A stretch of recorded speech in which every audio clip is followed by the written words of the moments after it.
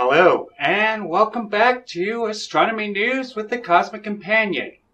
For this, the 50th podcast episode of this show, we are joined by Dr. Oskar Elek from the University of California, Santa Cruz. We'll be discussing his work seeking to understand the cosmic web, the largest structures in the universe, through computer modeling and humble slime mold. And we're also going to take a look at the future of farming on Mars, as a new study examines how to turn Martian topsoil into a fertile growing medium for Martian colonists of the future. We will examine the origin of water on planets and find clues to the chemistry of the early solar system in a Martian meteorite. And in the dark recesses of the early solar system, we see an ancient ice planet that may have forever shaped our family of planets before heading out to the void of space.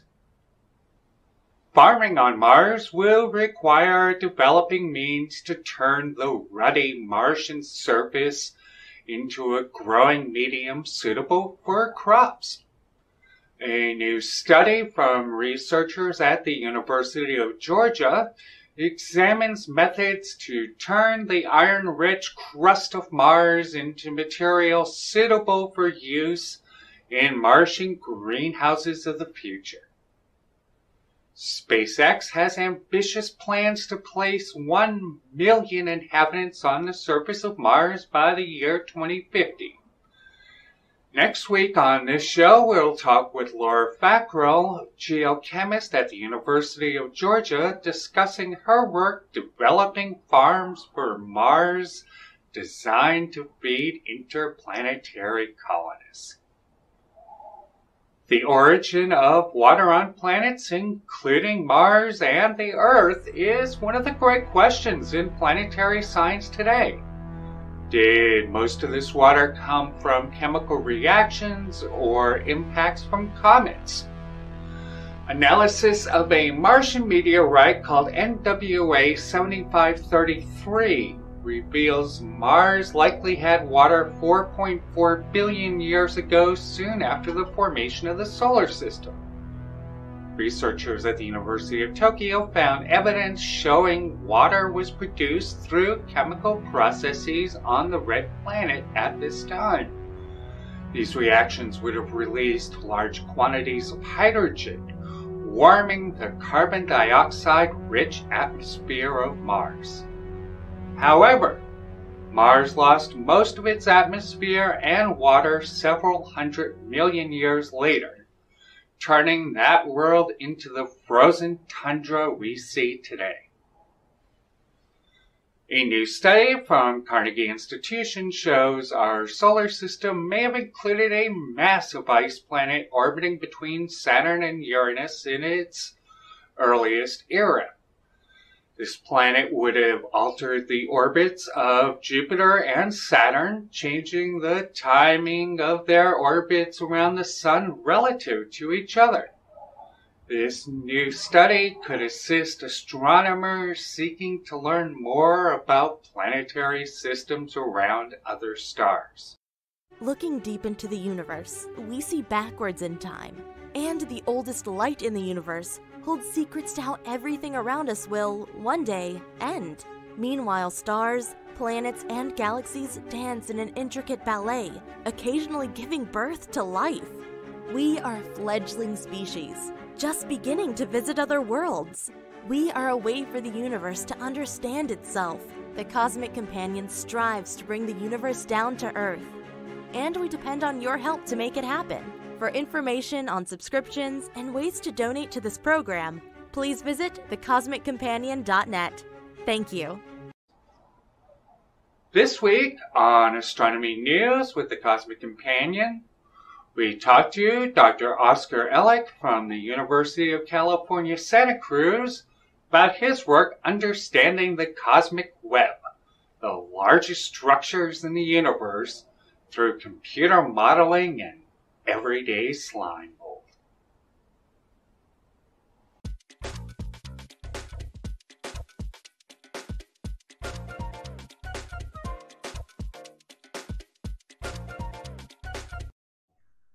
This week on Astronomy News, the Cosmic Companion, we're joined by Oskar Elek. He is a postdoctoral researcher at UC Santa Cruz, and he's been doing some fascinating work on studying the cosmic web. Welcome to the show, Oskar. Thank you, James. Happy to be here. Thank you. So can you tell us a little bit about your work and what it is that you've been studying? Okay, so my work is in computational modeling and visualization. So it's not actually core astronomy, but I've been working with astronomers since I came to UC Santa Cruz, which was a year and a half ago. And that's especially Joseph Burchett, who's a postdoctoral researcher here as well, and he's actually starting at the New Mexico State University next year, I think. So he's an expert on galactic environments, galactic evolution, and kind of the circumgalactic and intergalactic medium.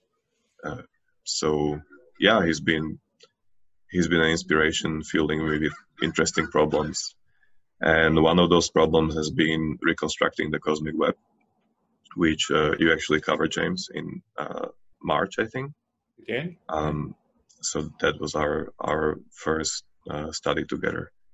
And yeah, since then we've been just up to applying our modeling methodology to different things, and just expanding what is possible.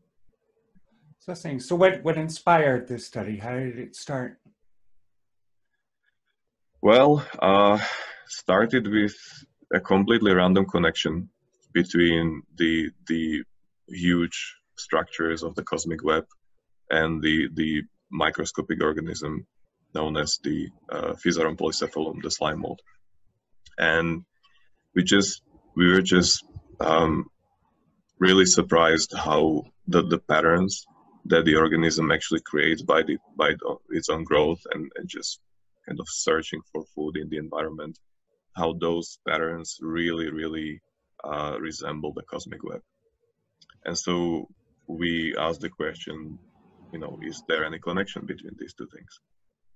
And so, well, how do you test such a question? So as a computational scientist, what I do is I develop a model, and then if that model applies to the phenomenon that we are looking at, then it's probably connected somehow.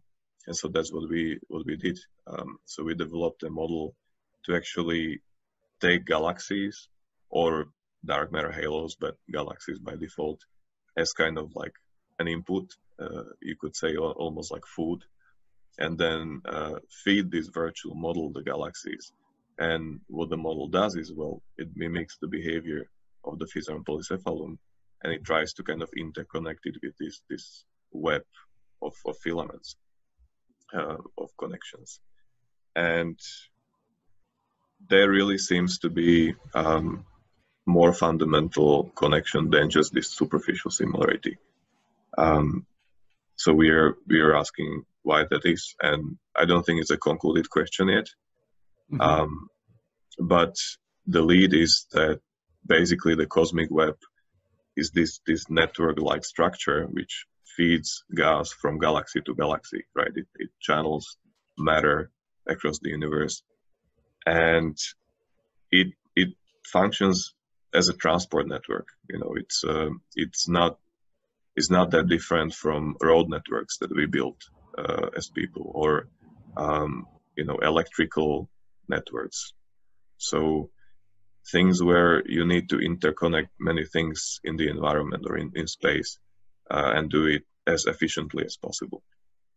And that's what the organism does as well, because it tries to actually reach as much food in the environment with its own body mass, and just interconnect them together into this one like amazing mesh of tubes. So yeah, we believe this is the connection, and just working hard to show more evidence for it. Absolutely. So do you think that the connection between the cosmic web and this slime mold is a look at the fundamental nature of nature, so to speak. Is this based on, fractals? Is this, self-organizing mechanism in both cases? What is the underlying natural connection? Yeah, that's a very good question. I mean, the fractalness of the network is very apparent, right? The cosmic web seems to be a fractal on about 2 to 3 scales of magnitude. So it's not a perfect fractal, but it's definitely a good approximation of one. Nothing in nature really is a perfect fractal, but is approximations of fractals. I mean, fractals are just a mathematical abstraction in the end. I think what's a very core principle in nature that we find anywhere, I mean, you just take a stroll in the forest and it just jumps on you, is that things follow this principle of least effort.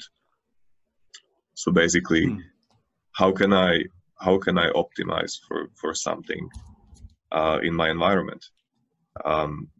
Trees optimize for optimally covering, the space with leaves to capture as much sun energy. Rivers optimize just for the shortest distance to the ocean or to a lake or wherever they kind of flow into. So it seems like a very universal principle. Even we people, right? We apply this principle without really thinking about it too much. You're going to work or you're driving somewhere, you pick the fastest route. I mean, unless there is a very scenic alternative somewhere. But then, the cost function changes for you. And the slime mold really does just the same. It survived because it learns to optimize its body shape to actually really make use of the environment where it lives. So I think this is the universal connection, that what the universe does is very hard to say. But it's definitely very uncanny that it resembles all these optimal transport networks. So.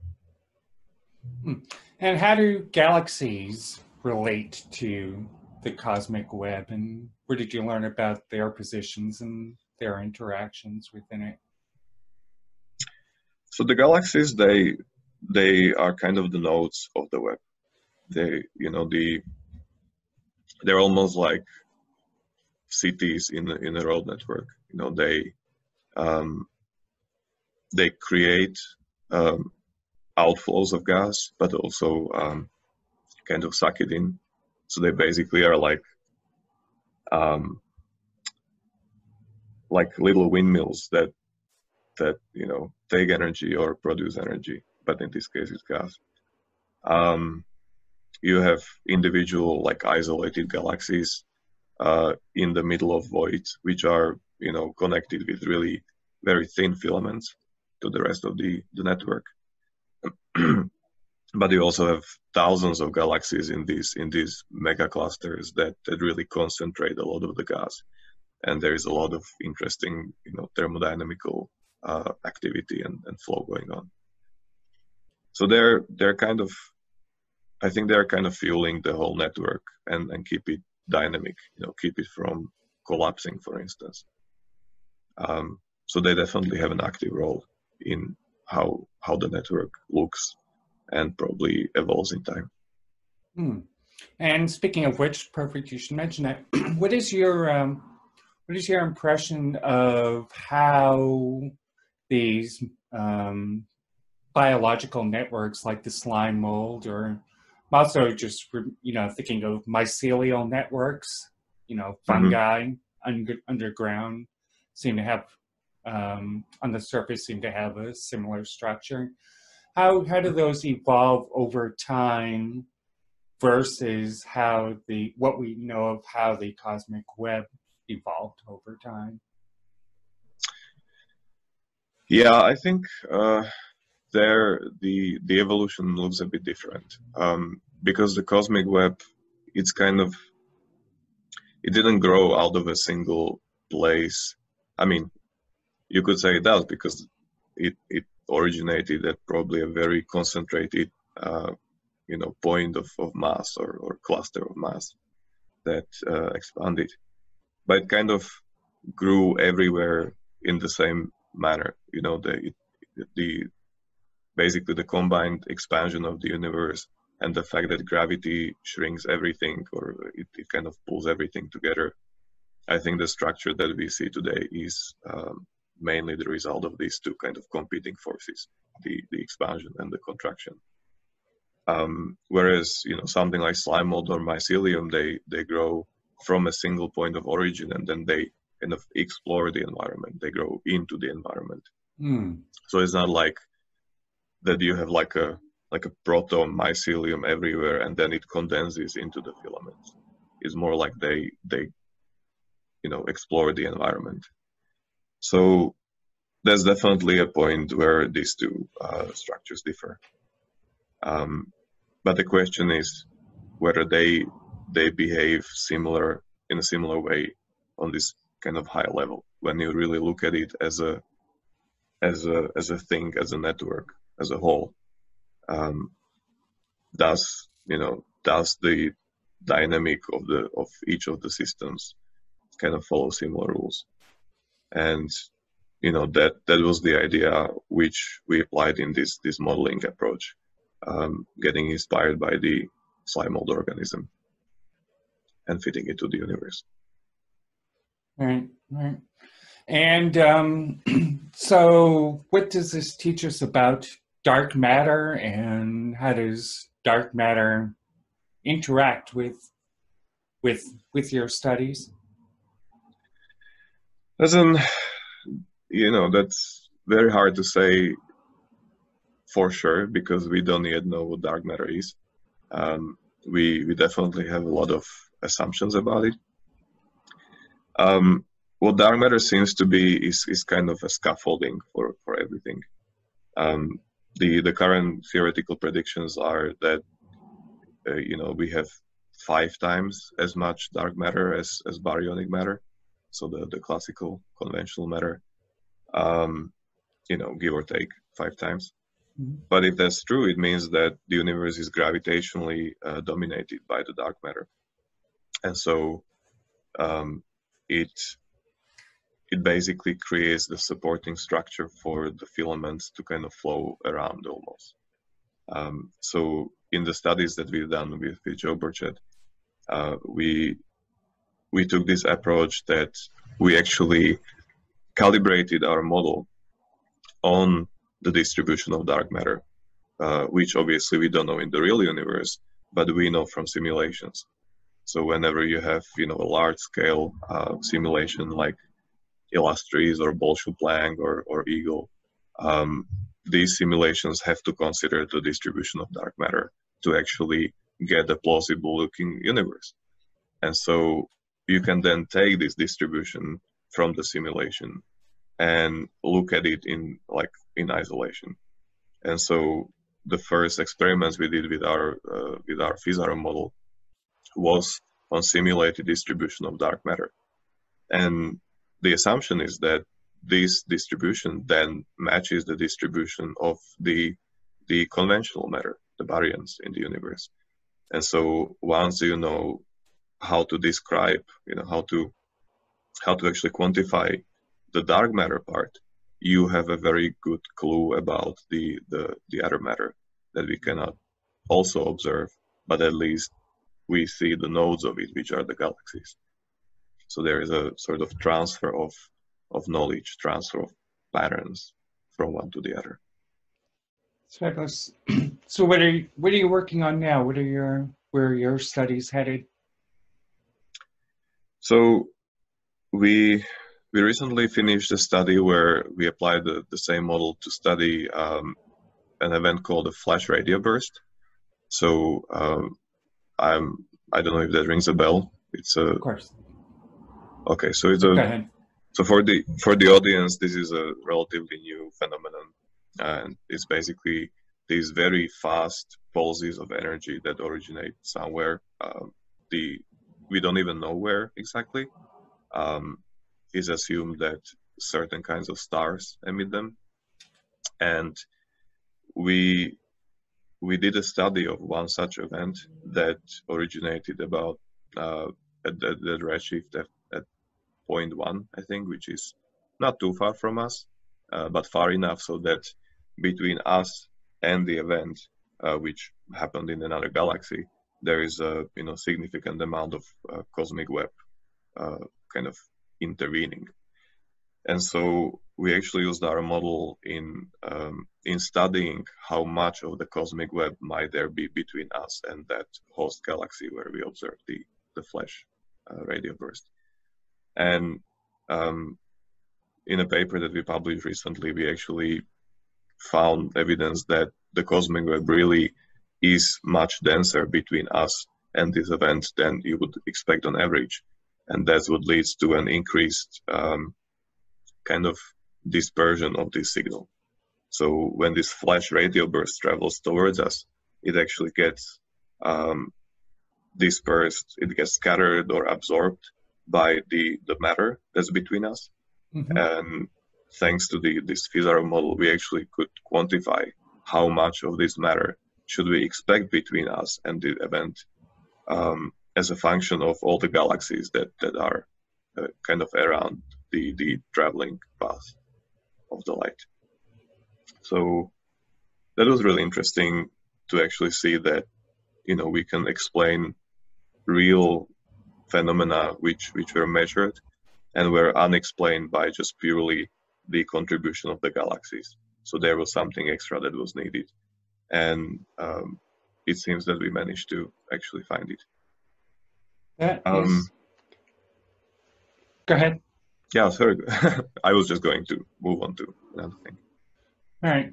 And so what else do we need to know about this wonderful connection between slime mold and the grandest scale of the universe? What else do we need to know? Well, we definitely will continue working on this because it's fascinating. I mean, as a scientist, I am definitely inspired by just connections between things in the universe, how kind of the pieces of the puzzle fall together. And sometimes you have these really difficult theoretical problems that are hard to explain from the ground up by just using pure physics. So what I really will strive in the following years is to actually really pave a way towards a model that can be universally used to explain phenomena like this. So that's the computational or the modeling side of things rather than the astronomical one. And of course, we as a group hope to work together to actually continue applying this model to just astronomical problems.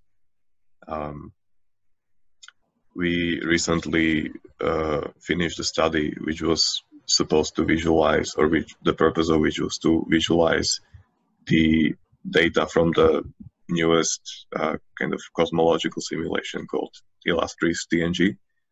And actually we're trying to explain things like, do galaxies know about their position in the cosmic web? So it's something that, sounds like a very strangely posed question, but in reality, we really observe that different kinds of galaxies lie in different places in the cosmic web. I mean, James, you asked about where do galaxies kind of fall in the structure, and really we see that in the nodes, in the clusters where all the cosmic web filaments kind of converge together, the galaxies tend to be different. They usually are bigger and heavier, which you would expect, when all these filaments come together. But they also tend to be depleted of their gas supply. So what it means in astronomical terms is that their star formation rate is actually kind of low even in the sense that they're kind of like in the old age of being a galaxy. So more stars are dying in these galaxies than more new ones are born, which is fascinating because it suggests that galaxies actually have a lifetime on their own and like a life cycle. There are young galaxies and there are old galaxies. So we really hope to find more about how do these things relate. How does the cosmic web and the galaxy's position in it actually relate to the galaxy itself and to its lifetime? And who knows, maybe we learn something about humans too, our lives. That's fabulous. Well, thank you so much for being on the show. It's My great pleasure. having you. It's great talking with you, Oskar. And that was Oskar Elek, postdoctoral researcher at UC Santa Cruz.